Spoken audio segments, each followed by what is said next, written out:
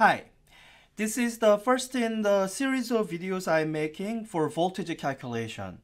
In this series of videos, I will calculate voltage for a few different distributions of charges, and I'll point out one thing that you should watch out for when you are using the technique that I'm demonstrating in some of the videos.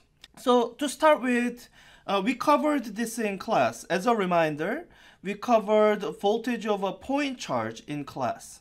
So if you have charge plus Q, let's say you want to calculate voltage at a point, at a distance r from point charge. Then we derived this in class. It's given by this formula.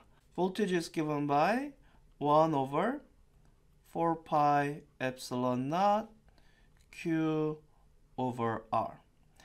And we derived this using the definition of voltage. That change in voltage is given by integral of minus E dot dl, some path that you choose, going from some point A to B. So this is the voltage change going from A to B. And for the formula that we derive here, we use a common convention that voltage as R goes to infinity is equal to 0. This is what I call universal reference point in class, and we spent some amount of time covering that. Now we are going to use this formula to derive voltage for a number of different charge distributions. Let me start out with the simplest one. The simplest one is dipole charge distribution. Alright, so here's the dipole charge distribution. Charge of plus Q and minus Q separated by some distance d. And it's usually convenient to define coordinate system so that, let's say, the midpoint between the two charges is where my coordinate variable is 0. Let's say I'm defining my axis the normal way. So this would be my x and y axis. Then I would say at this point, I define y equal to 0. So a simple question we could now ask is, what is the voltage at point where y is equal to 0? By which I mean these points. So the points along these dotted lines are all the points where y is equal to 0. So we could parameterize this point. Say if I have a point here, then the coordinate for this point would be x and y is equal to 0. So 0. So that's the question. What is the voltage at a point x distance away from the dipole? So we do this calculation using superposition principle. As a reminder, this is what superposition principle means. So the superposition principle says the total effect of two or more sources is simple sum of each source. I'm keeping this general because superposition principle is a general principle. It applies to forces. We are implicitly using it in physics 4a. It applies with waves. That's the first time when we actually started mentioning this. And it's effective with electric field. And now we are saying that it also works for voltages. So it's a very general principle, and where superposition principle really comes from is what we call linearity. All these different things that superposition principle applies, these are linear effects. So for right now, really what matters to us is that superposition principle applies with the voltages. So to calculate the voltage at this point, due to both the positive and negative charge, we only need to write down, well, what is that voltage at this point due to the positive charge? And what would be the voltage at this point due to the negative charge? And simply add them. It is really all that simple. I feel like I'm spending a lot of time on this simple concept just to justify how simple it is, but it is really that simple.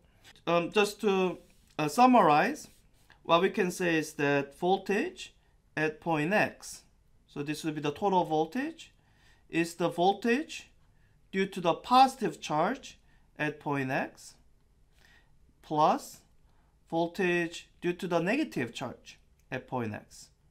If we add more charges, we would add more. We have only 2 right now, so we'll do it with 2.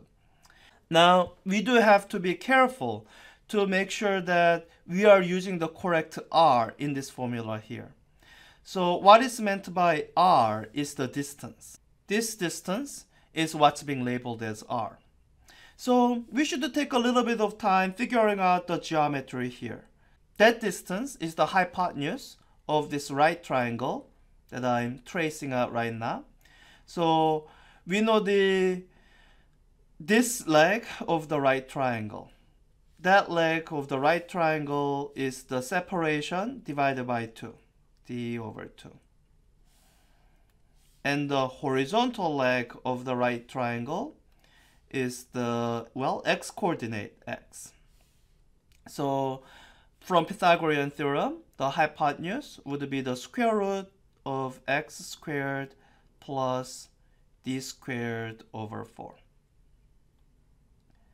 And if you figure out the geometry for the negative charge, you will see that, oh, it's the same distance. Because of the symmetry, the distance here is the same as the distance for the positive charge. So that's the R that we'll use. So taking care to use that value for R, this is the total voltage.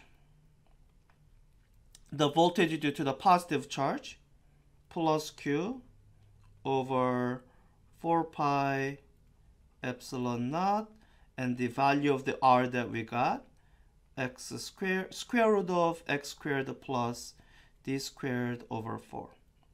It's square rooted because for voltage, unlike for electric field, it's just raised to power of 1, no squares here.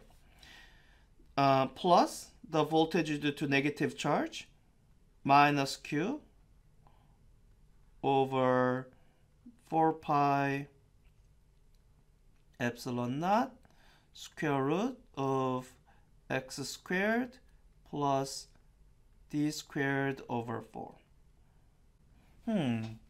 Wait, these are the same values, just the opposite sign.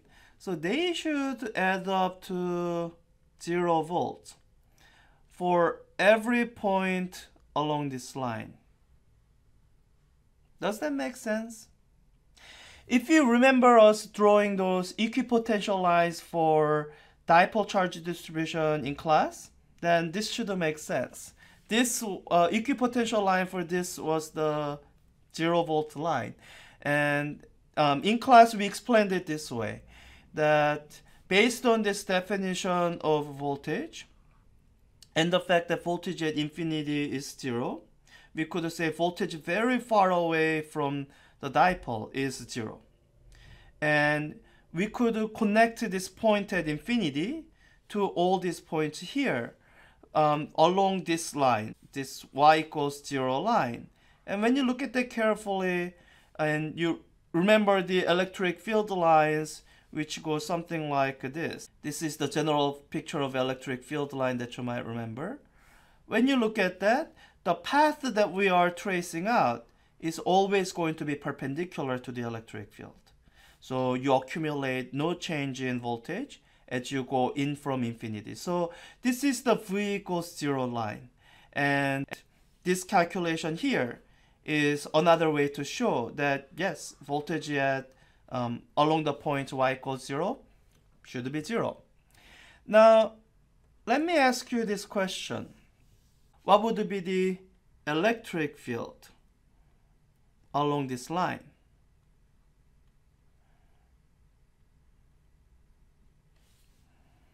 It's easy to answer that electric field is 0 because it's really easy to misapply this formula here. So if you remember from the textbook or the lecture, electric field along in the y component should be equal to minus the partial derivative of voltage with respect to y. So you look at, oh, my voltage is equal to 0. So you take the y derivative, you get 0. Should an electric field be 0?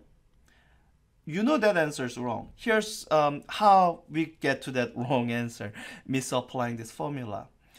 You have to remember that first you have to write voltage in the full expression. Right now, we wrote voltage only in terms of x. We explicitly chose a particular point of y to write this voltage for, which means we actually cannot take this derivative even if we wanted to, because our v is not written as a function of y. So in order to do this correctly, what we first have to do is we have to write our voltage as a function of x and y. And that's an exercise that takes a little bit more of an effort, but I think that's worth doing it. So in a couple of videos, I will do that. But first, for the next video, I want to calculate voltage along a different line that is a little bit easier and we don't get 0 voltage.